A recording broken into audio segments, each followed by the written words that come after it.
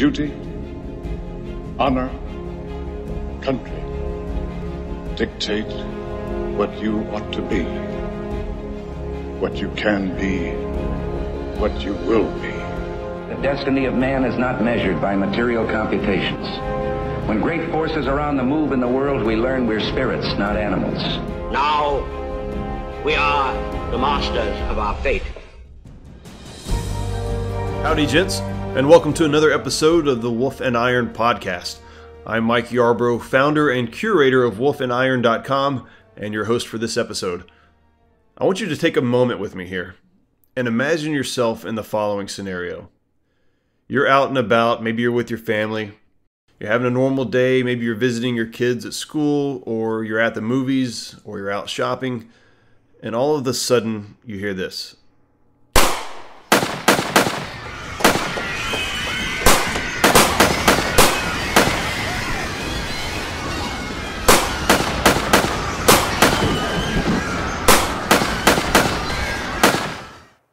What do you do? Do you run? Do you fight? Do you hide? And what if your kids are with you? Unfortunately, this scenario is becoming more and more common as terrorist groups ramp up their attacks, or we have some guy on too many meds that has lost his job or his girlfriend, and he wants to take it out on the rest of the world. My guest for this episode is Jannetti, and I first found out about Aaron from a video Glenn Beck posted on Facebook regarding an active shooter course that Aaron and his team teach. It's designed to help you and I know what to do if we were to find ourselves in such a scenario. And as it turns out, Aaron's an all-around awesome guy. He has skills in a number of self-defense disciplines, such as Brazilian Jiu-Jitsu and Krav Maga. He's a competitive CrossFit guy, a powerlifter, a skilled firearms instructor, plus he's married and recently became a dad. In short, he's the kind of guy you want to have on your team. You can find out more about Mr. Jannetti by going to wolfandiron.com/003. Let's welcome him to the podcast. Mr. Aaron Jannetti, thank you so much for taking the time to speak with me today. Oh, well, my pleasure, man. Looking forward to it. So now you're out in California, is that right?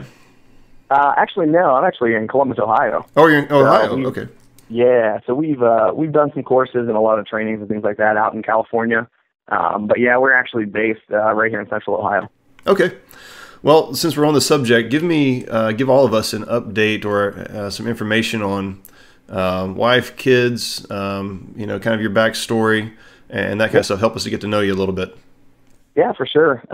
So I am married. We've been married a little bit over about a year and a half now, but we've been together for 8.5. So we've been together for quite a while. She, believe it or not, was actually one of my students at the original gym I opened up a long time ago. So the whole "don't crap where you eat" policy kind of went out the window with that one. Right, but, right. It turned into a solid marriage, so can't complain. But we actually I have one son. He actually just turned 4 weeks yesterday, so right. Or Tuesday. Yeah. So I got a 1 month old. That's great. Congratulations. He's right now. Thank you, sir, very much. So that's our first, and so yeah, married, got one kid. Essentially, teach self-defense and strength conditioning full time, and it's pretty much my passion, man. I love teaching. I love getting out and meeting new people. Yeah. So I'm imagining all kinds of scenarios for how you and your wife met. I'm imagining her like kicking you in the face or doing something really impressive, and you were just like, "Man, this is the girl for me." How did that come? How did that come about? Funny story. I actually I don't know what it is, but I can vividly remember the day that she took her introductory course, and it wasn't like it was anything crazy or anything special. She's a little firecracker, man. She's got a little Irish blood in her herself, so she's a little angry mixed with a little bit of awesome all together. But right. Funny story with her beating me up. We had already been dating for a little while, but she's actually the first person to ever break my nose. Like, so full time. Fighting, I've done a cage fight. I've done plenty of jiu-jitsu tournaments. I've done countless hours of sparring, and she was actually the first person to break my nose during one of her testing things in Krav Maga. And she lit me up right through the pipe with an open hand palm strike of all things. And Jeez. You would have thought that it shocked me. You should have seen the look on her face. Like her eyes shot open, like, "Oh my God, I'm so sorry." And I was like, "No, it was great." So yeah, she's a firecracker, man. She trained for a long time in Krav Maga. She actually was one of my instructors for a little while.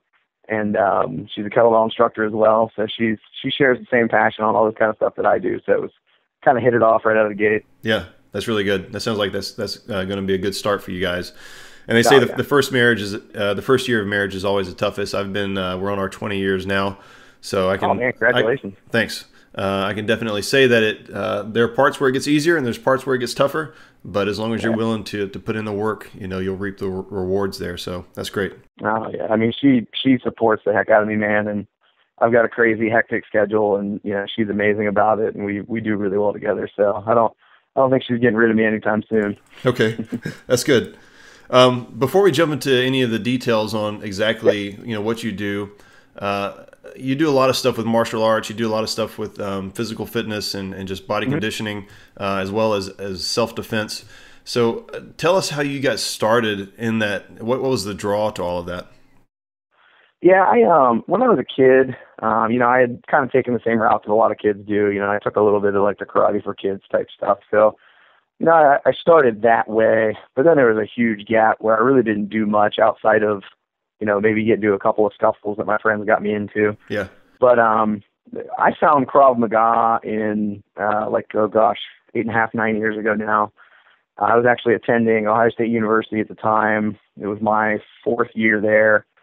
And, I tell people all the time, it was kind of the right place, right time. Mm-hmm. Fell in my lap. Like, you can't really say, anything better about destiny. But I was paying my way through college. I ran out of money, had to take a quarter off. So I was working, 5 jobs just to raise enough money to go back to school. I didn't know if I even wanted to do anything with the degree I was getting. And so it's kind of in a really, really weird kind of down place where nothing in life felt right. And I actually was watching that old show that used to be on Spike, A Human Weapon. Yeah. And they did a little bit on Krav Maga. Well, during that, they actually had a commercial for a local facility that was called Ohio Krav Maga. And so I went, you know what, screw it. I'm going to take a class and just see if I enjoy it. I got nothing else to do. So I walked in, I took my first intro class and just immediately fell in love. I literally walked out and handed him a check that wasn't even sure if it was going to clear. And was like, look, I'll be back tomorrow. And I just kind of, I was there 7 days a week, every single class they offered. I'd get there, an hour early and jog around the building until they opened the doors. And the guy who owned it, his name was Mark Slane, really cool guy, took me underneath his wing, taught me a lot about Krav Maga, bought me my first gi to get me into jiu-jitsu, paid my first membership to get into CrossFit. He really took care of me. Yeah. And I never left, as I fell so in love with it. I started teaching it for him full time and then opened up my first facility alongside of him in 2008 and have just been teaching full time ever since. So would you say that, that you're sort of a go all in kind of guy, passionate about, things you give it your all, or is that something that probably to a fault. Well, some would maybe say to a fault. Like if we're going to do something, man, I'm kind of one of those guys that I don't need a huge plan. I kind of look at it and go, I bet I can make that work. Let's do it. And I dive head first. And it's funny because, Kimberly, my wife, she's the total opposite. She's a planner. She wants everything laid out, wants to know where everything is. And I'm kind of the guy that's like, hey, look, we have A, B, and C resources and we'll just figure the rest of it out. And we just kind of dive into it. So I don't think I knew that until I started getting really into this. But now, especially as a business owner, we run massive competitions every year for CrossFit and weightlifting, and we kind of, instead of taking the local route where it's like, we'll invite 10 or 15 lifters and we'll make it just this fun little thing. Like day one, we were like, okay, we're going to come up with, $8,000 in cash prizes and we're going to reach out to the top national lifters. And we kind of came out of nowhere. So yeah, some people would say it's probably to a fault and I annoy the crap out of people with it, but that's just kind of how we go after it. I figure you only live once and you got to go after what you want to do. Well, and particularly in your profession, right. There's a certain intensity that people expect for there to be from you and from, I guess, other teachers as well. Nobody wants to go, well, I'm not going to say no one. There's the one side of martial arts, which is the peaceful kind of meditative, sort of side that, we saw a lot about in the 80s and 90s. And then there's the more of the, hey, look, I need to be about something and I need to be serious about it. If I'm actually expecting this to actually save my life one day, or if I want to be really competitive in this.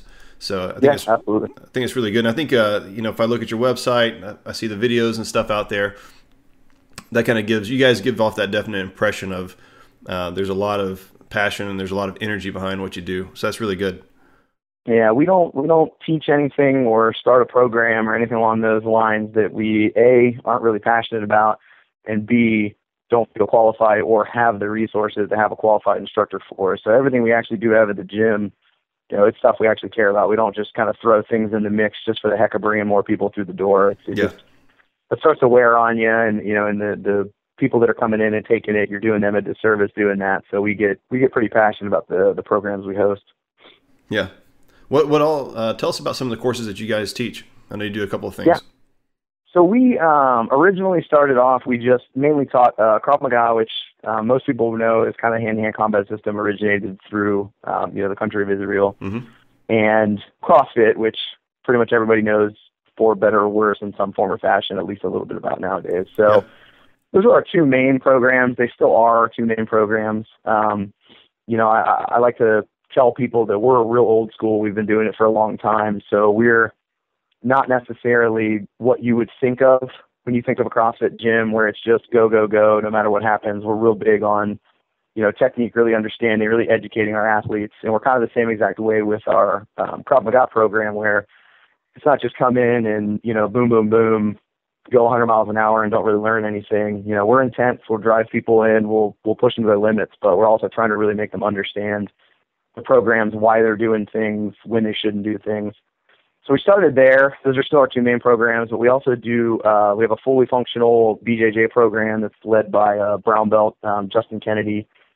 We've got fight conditioning courses. They're called Hit Fit. They're pretty much 30-minute options for people to come in, increase their conditioning a little bit, but without some of the contact. You don't necessarily have to have a high level of skill to get into that course as well. Yeah. On the other side of the gym, we've got Project Lift, which is actually a really, really big barbell program that focuses on Olympic weightlifting. So we've got Holly Mangold's one of the athletes there. So she was Olympian in 2012, and she's taken another stab at 2016 in Rio. And then we've got Drew Dillon and Chelsea Kyle, the two main instructors there. But we got a fully functioning barbell program over there. They've got, I think they're up to like almost 60 athletes just for Olympic weightlifting alone, which is impressive for a barbell club like that. And then they also reach out and do courses and do a lot of videos and things. They got a pretty good social media presence as well. So, and then outside of the gym, we host a lot of seminars. We travel around and teach courses on mobility and stability. We teach courses on, home invasion, unarmed or armed. We teach firearms courses, concealed carry courses. A little bit of anything that we feel is practical and functional for essentially the everyday person. Yeah, good. And I definitely, here in just a bit, want to talk about some of the active shooter stuff that you guys are doing, and for sure. and dive into that. But first, I grew up. So I'm 37 years old. So I was born in '78. I grew up really through the '80s and the '90s, and for me, it was the heyday of martial arts. You had Jean-Claude Van Damme, Steven Seagal. Bruce Lee was still a popular figure at the time, even though he had been dead for a while. Right. And there were obviously the Karate Kid, and I mean, if you weren't kicking somebody in the teeth, you weren't on TV. Right. So, but then there was also I took Taekwondo, but there was karate available in various forms of that, Jiu-Jitsu, Kung Fu, Wing Chun, and various things. What was the draw for you, to kind of clear out everything else to say I wanted to study Krav Maga over, and I know you've done some jiu-jitsu and some other things too, but what would you recommend that is, I guess what I'm trying to say is, why would people want to seek that out, maybe over some of the more well-known arts out there? Yeah, and that's a huge question that we get a lot, and one we do have to address. My background, I've done, Kali, I've done Brazilian Jiu-Jitsu, I've done a little bit of Japanese Jiu-Jitsu. I've done traditional martial arts, everything in between. The reason that we're so big on Krav Maga is that it started and originated for self-defense, period. A lot of people, they Google Krav Maga, and it's the hand-to-hand combat system for the IDF, but they don't realize, if you really break that down, when Israel first became a nation, it was essentially ages 18 to 55 years old, male or female. If you had a pulse, you were going to defend your country. So it wasn't a selective military system, so it was a hand-to-hand combat system developed for everybody. Your couch potato all the way up to your athlete, your, 4'11", 100-pound female all the way up to your, 6'2", 300-pound gargantuan guy. So it's a very well-rounded system. They got rid of a lot of the bells and whistles, a lot of the extra additional flashy crap that you find in a lot of other places. And this is easy to learn, easy to remember, very, very quick to pick up. And under stress, this is how you're going to save your life. No frills, no bells and whistles, no nothing. And it's still that way today. Now, it's getting older, and you know this, especially, growing up through that martial arts era. As systems get older, they spread. They become a little more watered down. Sure. You'll find one or two sects that come up here and there, and they're maybe not holding true to what the originals are. You're starting to see a little bit of that in Krav Maga, but it's still relatively new. Like when I first got into Krav Maga, there was two organizations, period. Yeah. There was IKMF, which was the International Krav Maga Federation. They were based essentially out of Israel, and you had, El Yanala. And then you had Krav Maga Worldwide, which was essentially the American subsidiary that was run by Darren Levine. And that was it. So if you wanted to get certified in the U.S., 9 times out of 10, you had to go out to Los Angeles. Nowadays, I mean, Lord, I think there might be 25 or 30 Krav Maga organizations, Wow. and we're talking over the span of maybe 9 years. Sure.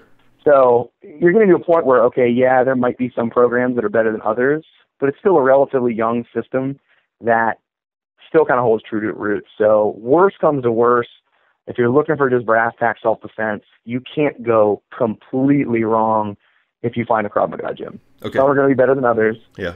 but it's, you're not going to find flash, you're not going to find bells and whistles. Very seldom do you even find, uniforms. It's generally wear your street clothes, come in shorts, whatever you feel comfortable working in, wear your basic shoes, and, let's learn how to protect your family. That's pretty much what drew me to it.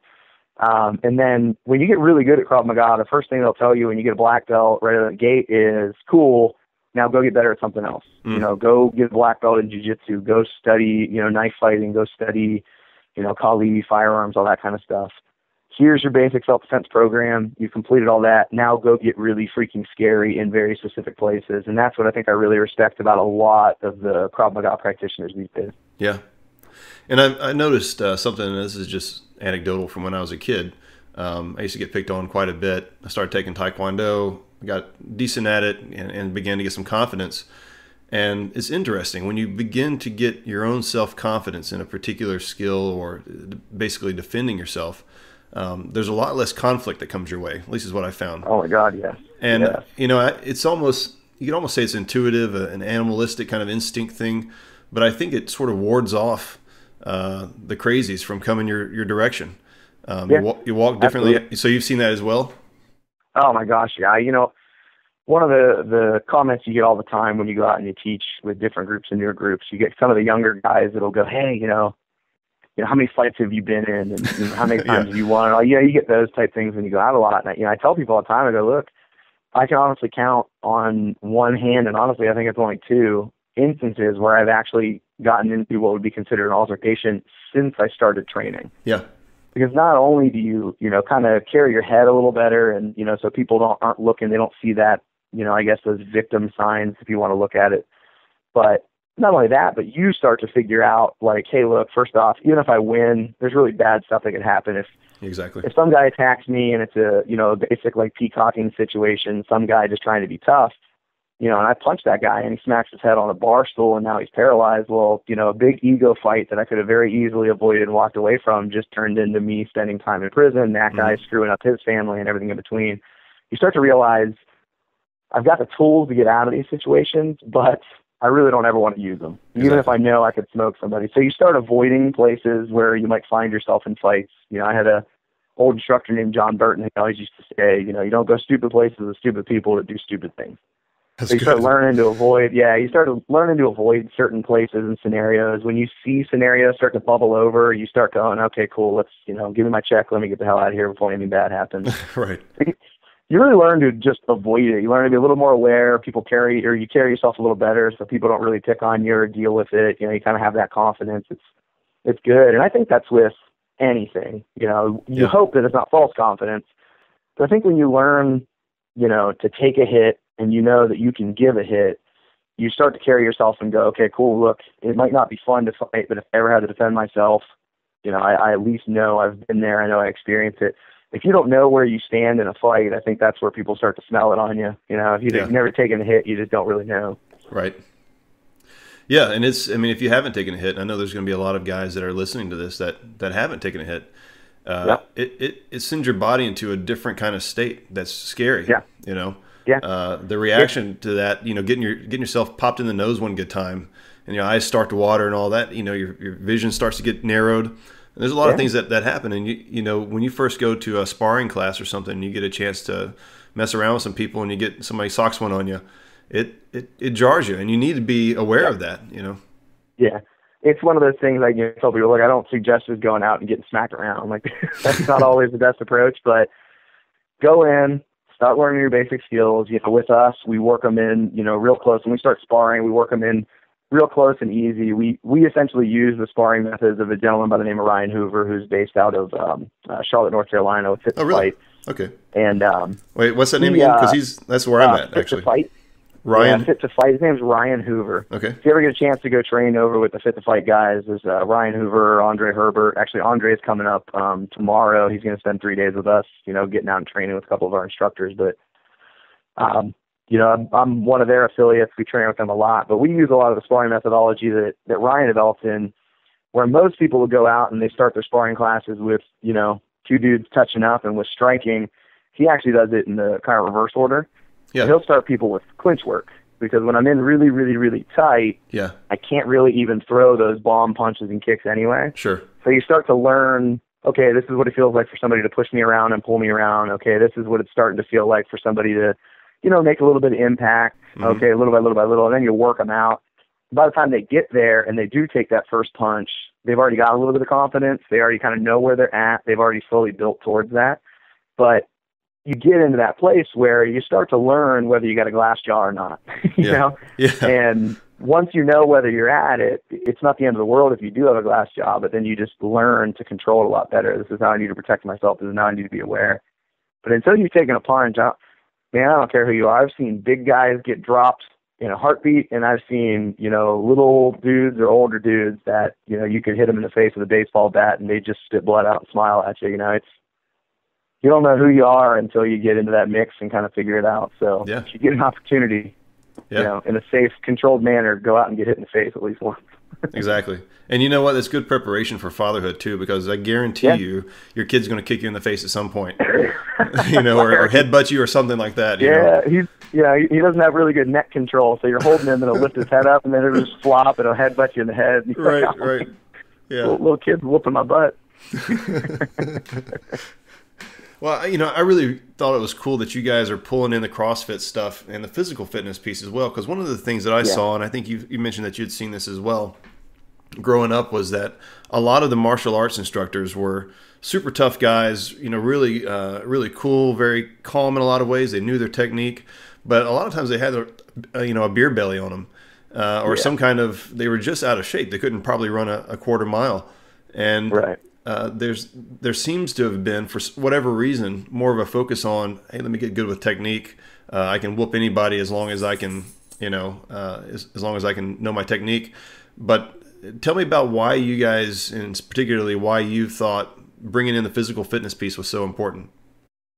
Yeah, there's, you know, we talked about this a little bit, you know, leading up to this, but that's huge. It's still that way. It's a little less so in a lot of the places now, and I think that's more kind of a testament to the popularity of, you know, MMA and BJJ and systems like Krav Maga that are more about like general overall take care of yourself.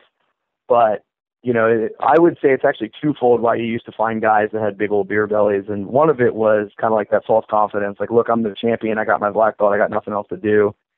They stop there. You know, I hit my goal. I'm ninth John of, you know, whatever, you know, I hate to say it, but, you know, imaginary system where I beat up a bunch of guys on one day, and they stop trying to progress themselves in general.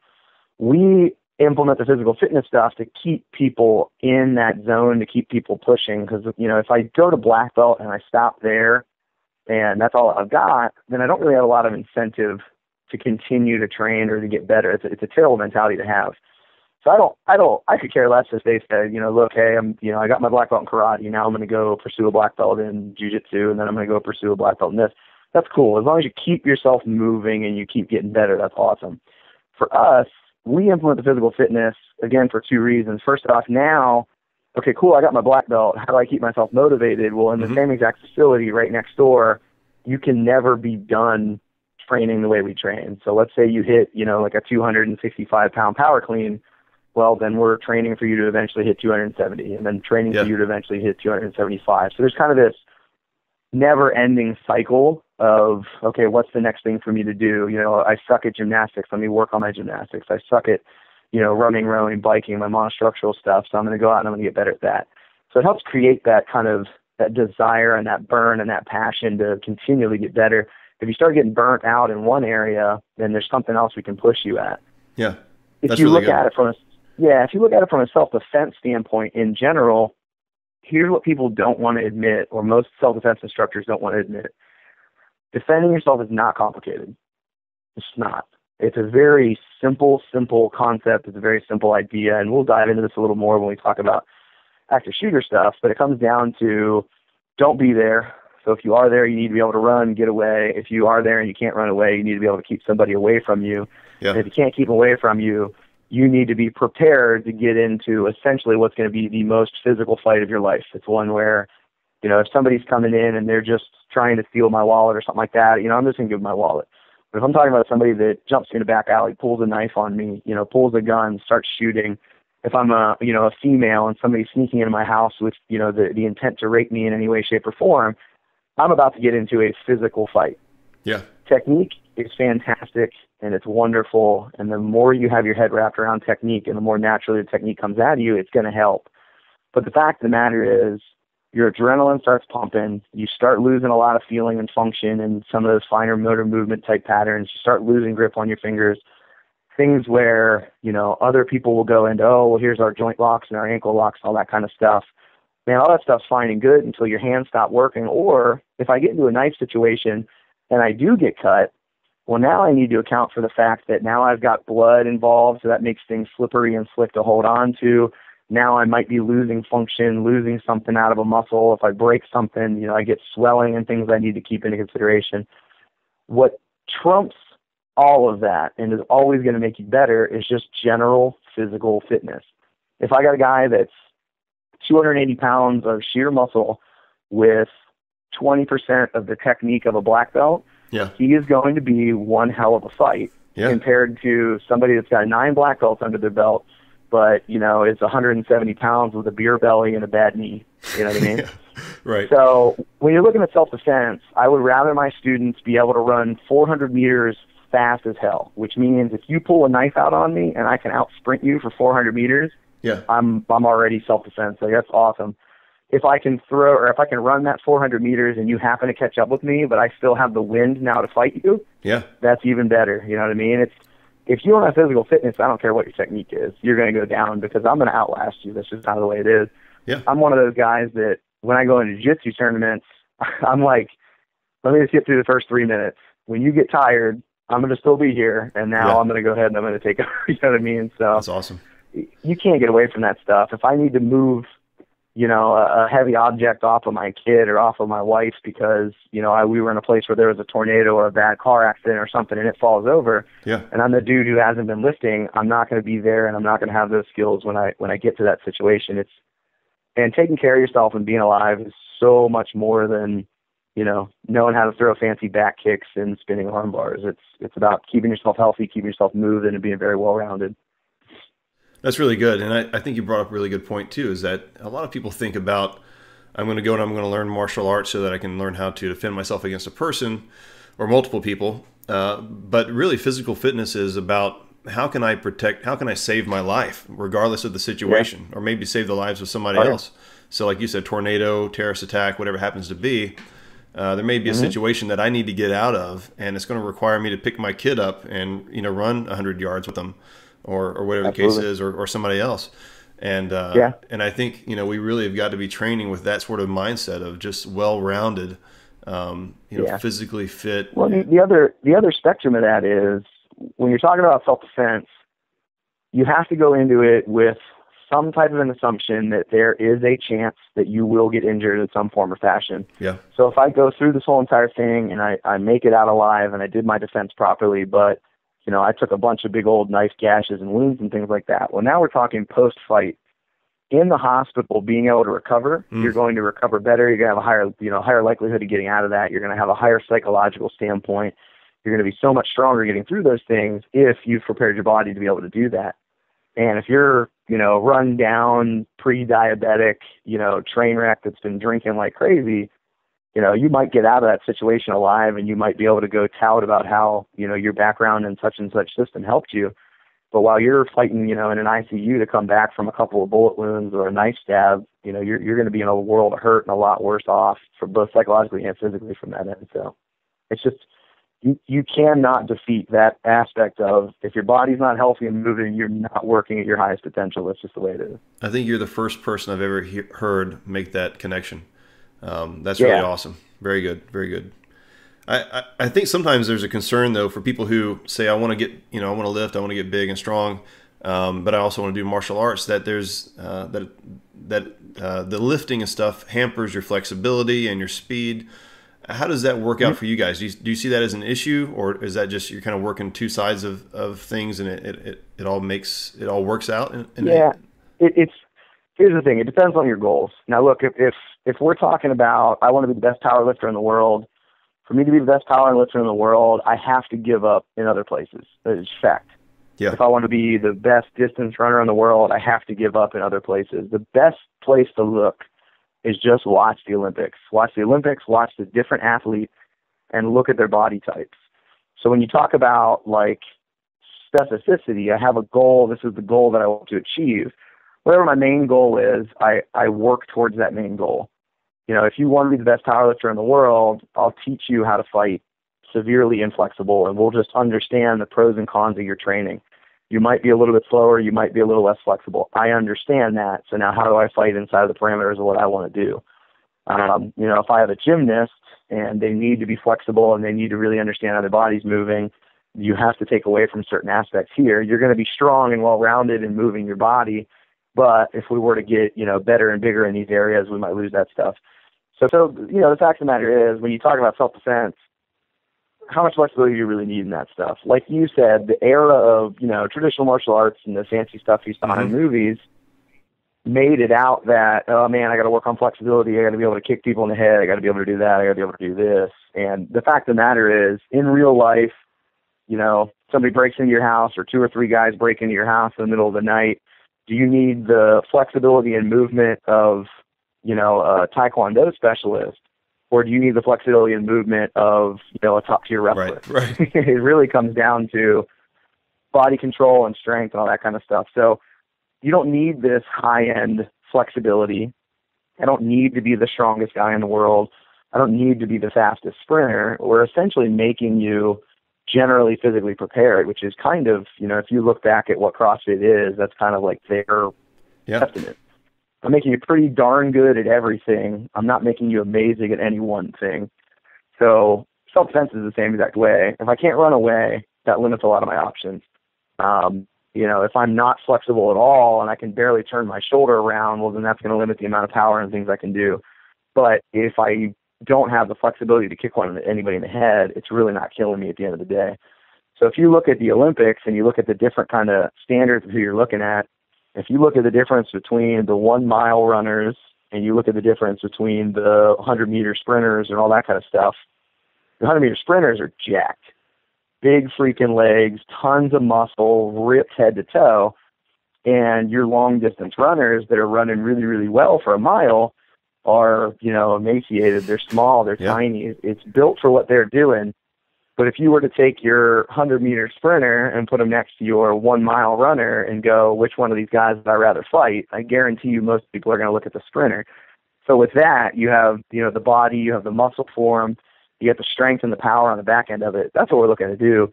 I'm not looking to run a marathon. It's not like I'm going to walk down the street and have to fight 30 people individually. I've got to learn to be able to go off like a bomb for, 20 seconds, 30 seconds, maybe a minute, maybe 2 minutes, and then be able to function, keep my breath and my air about me to move on to the next thing or move on to the next safe place. I don't need to be kind of casually moving my way through 500 people. So really, if you look at it, you don't need a ton of flexibility. You don't need those big stretcher crazy machines that we used to have back in the day. I remember those, yeah. If you've got what would be considered, acceptable and healthy range of motion of your knees, hips, arms, something that if you went into a PT, they said, yeah, you're good to go, you're average. That's all you need. If I'm going to kick somebody, I'm going to be stomp kicking them in the knee, or I'm going to be kicking them in the groin, or I'm going to kick them in the head, but because they're bent over, I'm not really going to be, in need of any intense flexibility for any plausible situation that I'm going to run into. That's really good. And I think this, there was a lot of good probably that all the movies that we watched growing up did for the sport and all that, but there's probably a lot of things we've got to undo as well.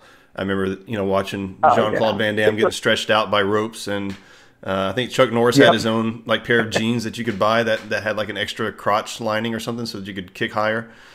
Yeah, it was like kicking jeans or something like that, like something along those lines. Yeah, I mean, that stuff was sweet. It was really sweet. There's nothing wrong with it. Don't get me wrong. I like when we spar, like if I'm in like a loose sparring match, I still like every now and again I kind of test the waters to see if I can still kick somebody in the head. And I'm not a tall guy in general. I'm like 5'8" on a good day.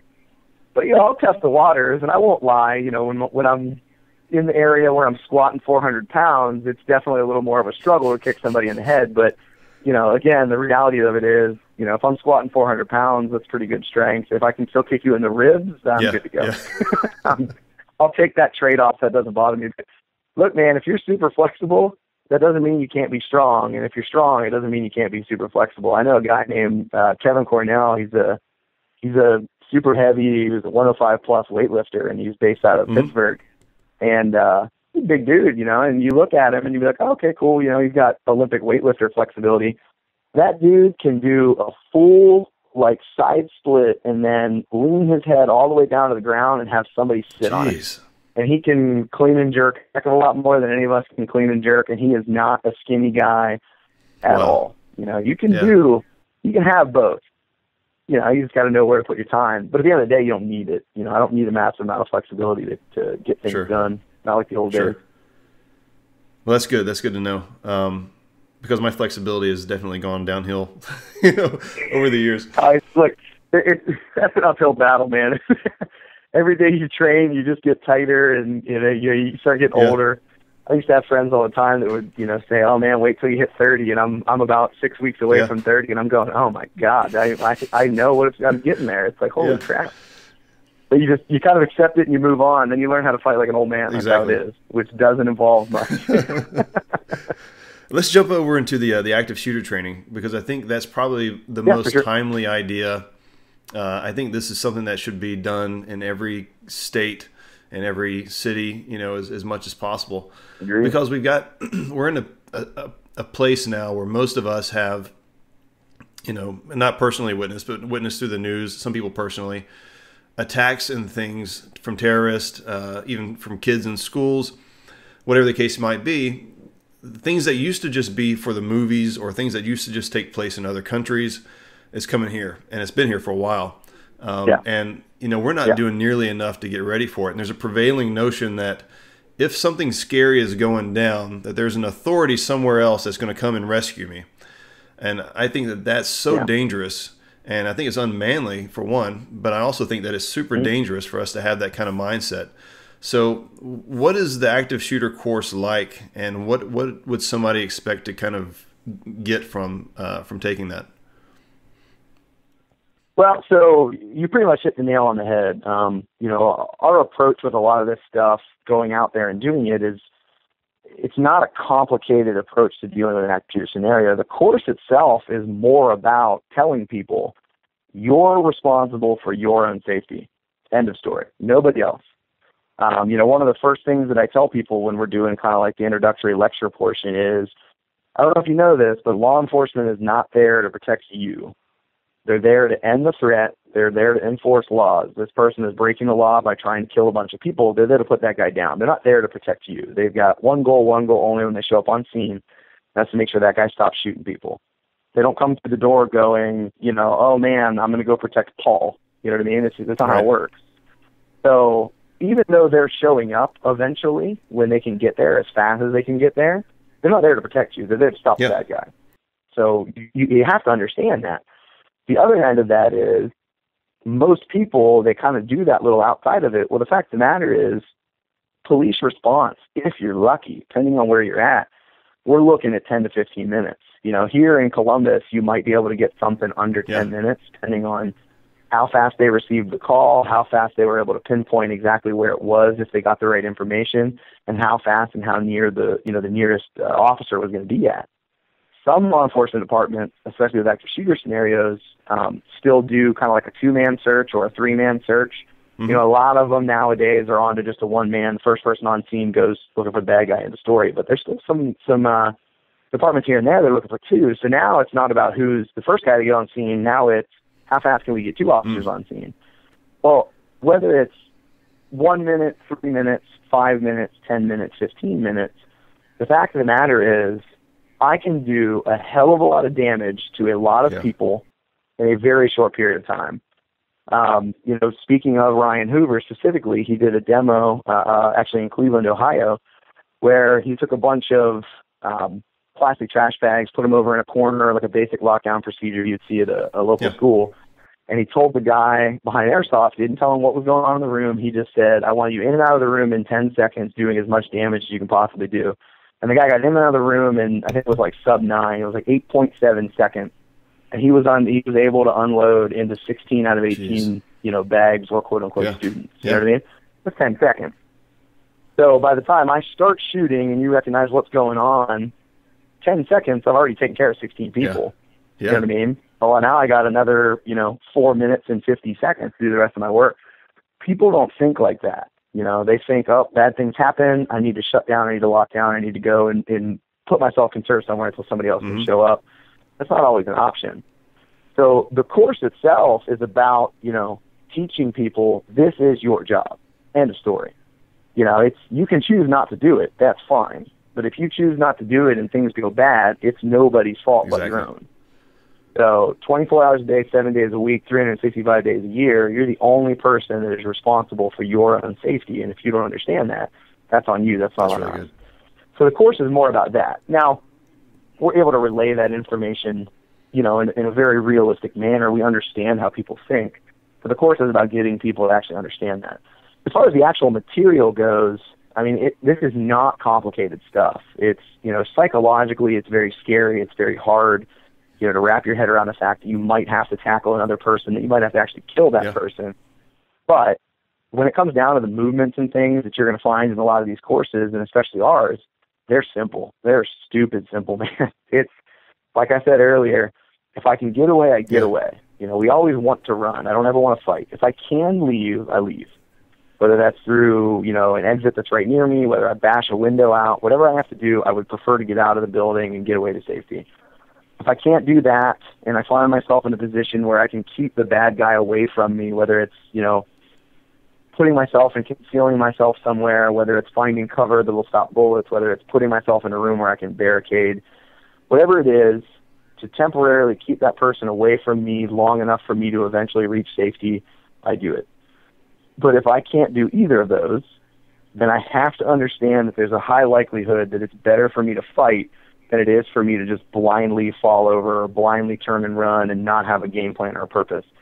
So if I'm the first person right there and I'm within 5 feet of the guy, he stomp kicks the door in, comes in and starts shooting, he didn't shoot me, I'm right there, what are my options? Yeah. I turn and run and I can possibly get shot in the back. I can drop down on the floor and cower down and just hope to God he doesn't see me and possibly get shot. Or I can run at him, still possibly get shot. But at least I'm putting the results of this in my hands and not in somebody else's. That's the mentality, that's the idea behind it. So the course starts off, we talk about the basic idea, the basic plan. We review a lot of, kind of the FBI and DHS statistics as far as how these things are going down, what people need to do. We talk about different tactics for running and barricading. But then it's hands-on. We get right into it. We teach them how to strike. We're going to teach them how to create, damage, elbows, palm strikes, hammer fists. When would they maybe throw knees if they did? We start learning to pin people up against the walls and develop power on striking. We start learning to pin people to the floor and develop striking. Once they feel pretty comfortable with the idea of creating damage, then we start talking about, okay, now what do I actually do about the threat? Yeah. So now when they come in, I generally tell people there's 2 steps. If you want to generalize this, 2 steps. I want to immobilize the threat the best I can. So a guy running around with a gun is scary. He can freely move. He can aim where he wants. If I can limit his movement that's a good step in the right direction, Yeah. right? So whether I pin him up against a wall, whether I wrap my arms around the gun so that he can't freely move the gun, whether I wrap up his legs and tackle him to the floor, step one is to stop his free movement. Once I get done with that, step two is literally put the guy down and don't ever let him get back up. End of story. So whether that means beating him in the head with a fire extinguisher, gouging out an eye, stomping on his head, whatever I've got to do, I make sure that guy doesn't get back up again. And it's not complicated. Yeah. It's very Sure. simple. Wrap the guy up, beat him until he doesn't move again. But psychologically, they need the permission to do that. They need to understand that is their duty and their job if they have no other option. And they need to understand that they are actually capable of doing it. It doesn't take magic. You don't have to be a big, strong fighter. You don't have to have 20 years of experience in martial arts to do it. I like the way you said that. You're wrapping a dude up and you're I like the way you said that about they need permission to do that. And I think that's really true. I think that's the thing that people are missing is that they need the permission to say, hey, it's okay to actually defend yourself and to hurt someone else if it means saving your life and saving the life of others. We think that that's the job for somebody else to do. People who are properly trained. Right. Well, and go ahead. Yeah, that, and if you look at it, we were all raised day one, don't hit people, don't throw the first punch, when they hit you, you can hit back, that's self-defense. You're taught so much, hitting people is bad, hitting people is bad, hitting people is bad. That's not the right message. It's when warranted and when you have no other choice, hitting people might be necessary, and you have permission to do it, and you are capable of doing it, and that's the message that needs to be put out there. We don't want to fight. But if we do find ourselves in a situation where we have to, then you have no other choice. Again, going back to Ryan and some of the other guys that teach these things, one of the things that Ryan said the last time we were out there, we were training was, when you're talking about accountability and you're talking about your ability to go in and why you might have to do these things, you got to remember, you didn't show up that day and start shooting people. So it's not your fault if you lose a student. It's not your fault if you had to put a guy down. It's not your fault if somebody that you know or somebody in the area got hurt. It's not your fault. You're not the one who came in that day and said, I'm going to ruin a bunch of people's lives today. You dealt with what was given to you. You took the information that was presented to you. You took the resources you had available to you, and you made the best freaking decision that you could possibly make under those type of circumstances. That's what you really need to understand. It's not so much about, I talk about this all the time in our courses, but there's no right or wrong to this. You can sit back and Monday morning quarterback all you want. And as instructors, we have to do that because we want to break it down. We want to know what works. We want to know what didn't work. We want to see how people are reacting. But the fact of the matter is, nobody can sit there and say, you did that wrong, because we weren't there. We don't know the information you processed. I don't know if it sounded like the gunshots came from the left or from the right, and that's why I ran that direction. I don't know how my body locked up. I don't know what happened. I don't know my emotional connection to anybody in there. That's tough. So you can't Monday morning quarterback it. There's no right or wrong. There's the information that was presented to you. There's the resources you had available to you, and you made the best decision you could possibly make. The problem is most people's decision right now, because they weren't taught otherwise, is to lock down, curl up, and hope to God they don't die. And that is not right. That's where we go in and we change and we start to modify this and go, look, this sucks. This is a terrible, terrible place for you to find yourself in, but the fact of the matter is, you have no other choice in this instance. You better be prepared to fight back. And if you decide not to, again, that's on you. You are accountable for that, and that's it. That's really good. I'm wondering, too, I don't know if you guys do this in your course, but do you guys give the people a chance to hear live gunfire? Close-ish. So there's a couple of different variations of the course. The main one you're going to get into, just because you got to understand the constraints of trying to get out and get to people as much as possible. So we teach these for the general public for free once a month at our facility here in Columbus. So every month there's a free one listed on our website. We cap it at 40 people. We usually end up with like 50, but we open that one for free. We also go out, we travel, and we teach these things in a lot of places. So we've, just in January, we were at a university in Oregon. We've been in Pittsburgh. We've been up in Cleveland. I've got seminars scheduled for Miami. I've got seminars scheduled for Denver and Arizona. So we get out a lot. When you go into those places, you're constrained to what you have access to immediately and what they'll let you do. So when we do them at our course, I don't care if the wall gets shot up with, blue paintballs and sim rounds and stuff like that. I'm not worried about noise violations. So we have simunition, force on force guns. We have a AR and we have a, fully functional Glock. So we do an entire section on this is how the gun operates. Understand how the gun operates. Understand how it fails.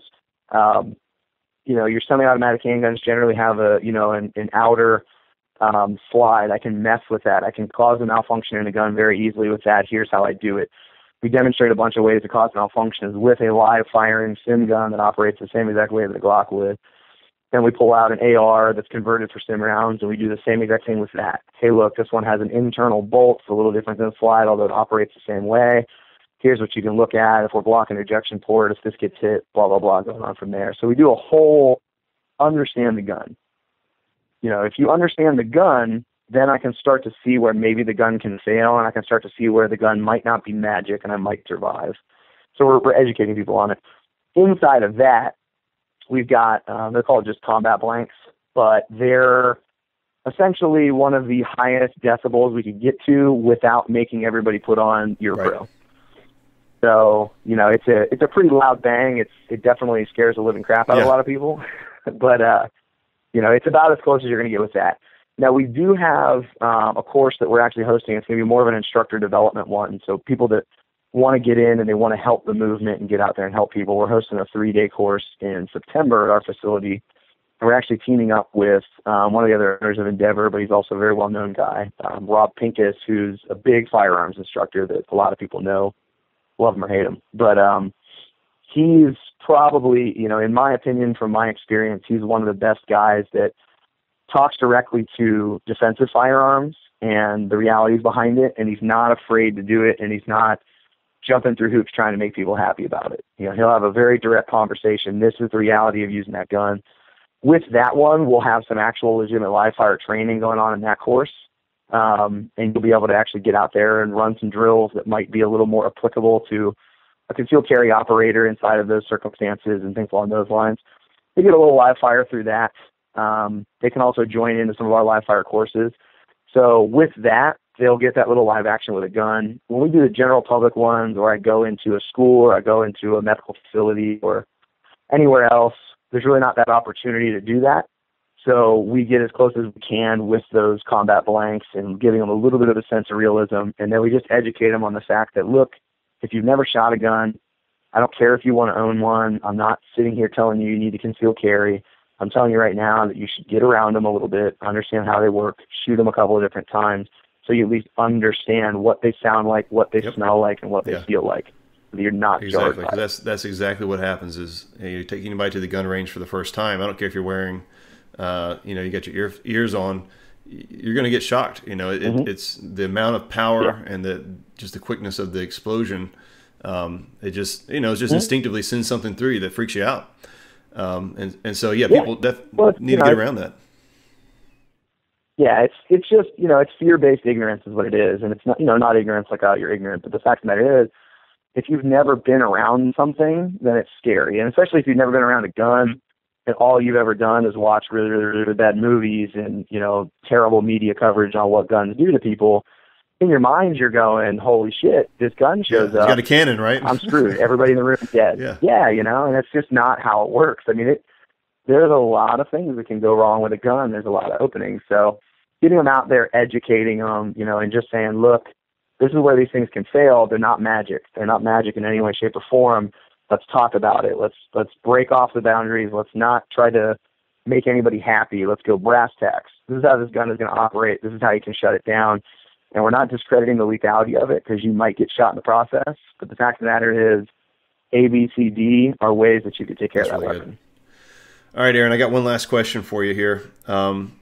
You pretty much do as a job, but I think it's probably every 13-year-old kid's dream. At least it was when I was a kid, right? And every guy out here that's listening to this is thinking, man, I wish I had this guy's job. Where did I go wrong? Stupid college.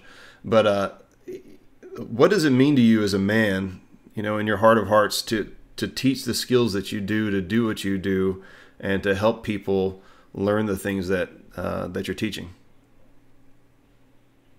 Yeah, I mean, that's a great question. It's to answer your first question, if you want to do this stuff full time, just be willing to not make a lot of money. You gotta love it, and work long hours and all that kind of stuff. But no, I joke, man. It's truly a passion. Anytime anybody pulls out kind of like the man card and like, hey man, let's just look at you as a man, sure, and that kind of thing. Me personally, when I relate back to anything manly, I always think of my grandfather. My grandfather. Anybody who knows me, they've heard the story of my grandfather. He was a World War II vet.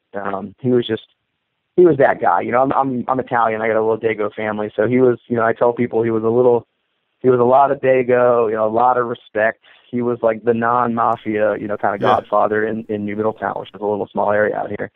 Everybody looked up to him. Everybody loved him. My father was an abusive alcoholic, and so he stepped in. He was my mom's dad.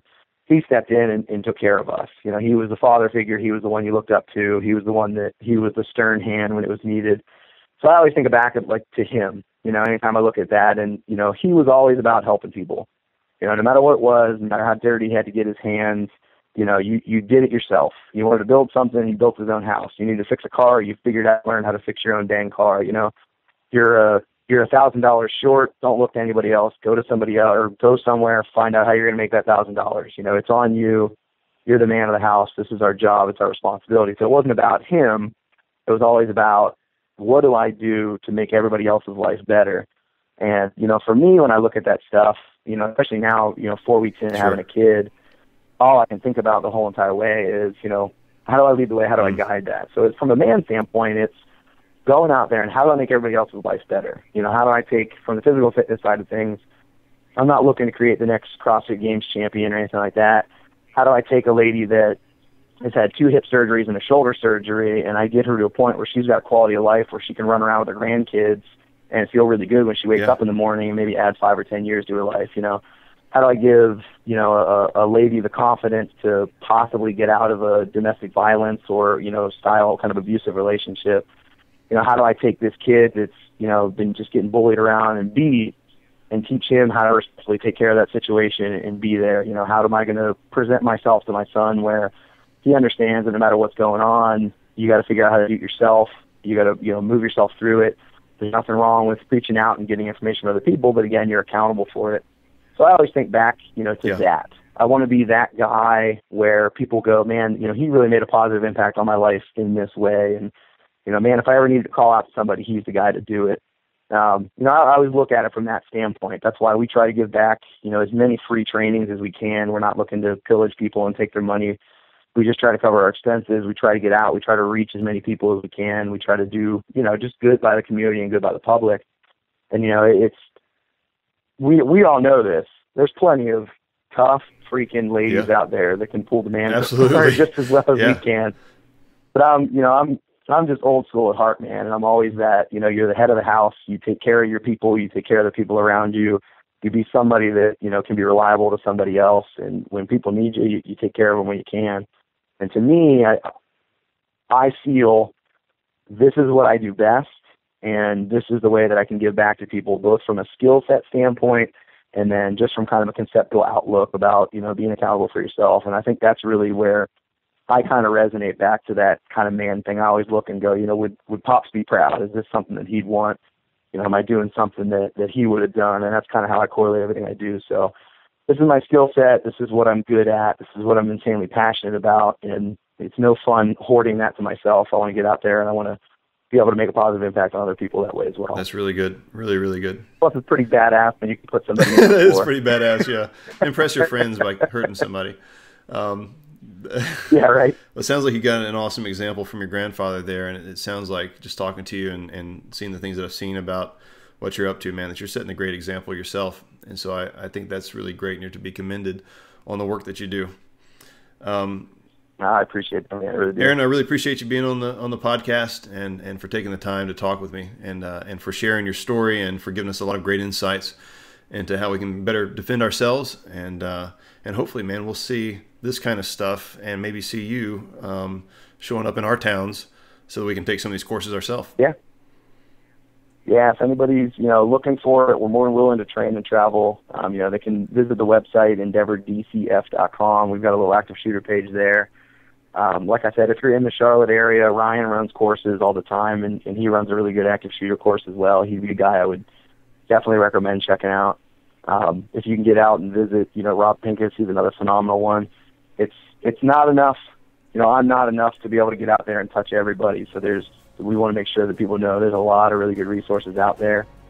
Find a guy that's going to look you in the eyes and tell you that this is going to suck, but this is how you get it done, and you're pretty much in the right place. Great. All right, sir. Thank you so much. No problem, Michael. I appreciate your time, man. All right, men. Let's go out there and get trained up. One of our first roles as men is to be protectors, and we can't do that with the skills we don't have. Thanks again to Aaron Jannetti for sharing his time and his knowledge with us. And until next time, keep your powder dry, and may a fair wind be always in your sails.